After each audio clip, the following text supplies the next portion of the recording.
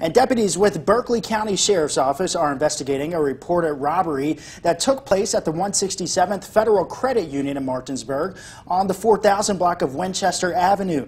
Deputies responded to the bank just before 11 a.m. where they say a white male entered and told the teller he was robbing the bank. The male took off with an undisclosed amount of money. Deputies say he left in a white pickup truck that was found.